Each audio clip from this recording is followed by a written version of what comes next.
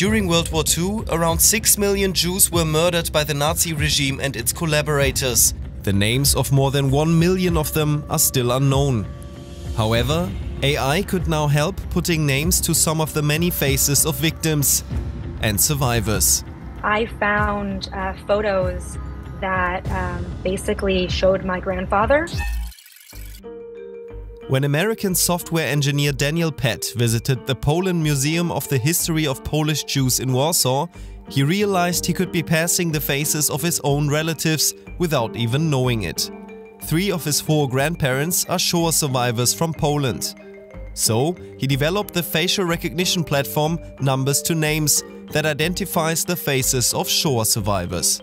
Numbers to Names is a website that you can go to and upload a picture of your family member or loved one who was in Europe during the Holocaust, and it can basically help you find other photos of that same family member that you may have never seen before. Facial recognition software reads the geometry of a face with the help of AI. Key factors include the distance between the eyes and the distance from forehead to chin.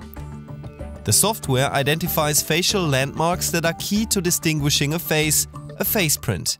Just like thumbprints are unique, each person has their own face print. This face print is then compared with a database of known faces. To search for someone on Daniel's website, you simply need to upload a photo and click the search button. The software then returns the 10 best potential matches from the database after 24 hours. So far, the platform has analyzed nearly 500,000 photos containing around 2 million faces. In one of them, it found Samantha's grandfather. I found photos that basically showed my grandfather in the Landsberg displaced person camp, where he was after the war. Her grandfather was acting as a police officer at the Landsberg displaced person camp, where he met Samantha's grandmother before they moved to the United States. Both passed away in the past few years of old age. To have any memento of them, especially since they're no longer here, is incredibly powerful. We've mostly worked with people who are the sons and daughters and grandsons and granddaughters of survivors, and in which case it's a very meaningful discovery for them. The work is tedious while the clock is ticking. There's an urgency to identify people as the last remaining survivors are passing. The website could become an important vehicle for Shoah education in the future.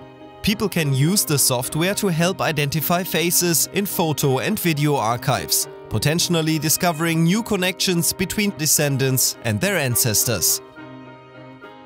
The more that students are exposed to these photos and the stories behind the people and kind of understanding that there's actually descendants who are alive today that are their age, their peers, and they're connected to them through these photos and through these discoveries.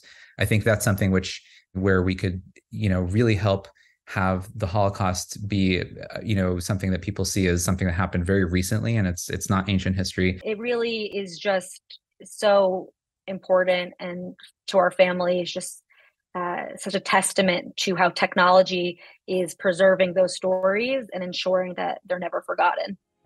Would you like to find out more about your family's history with the help of AI? Let us know in the comments.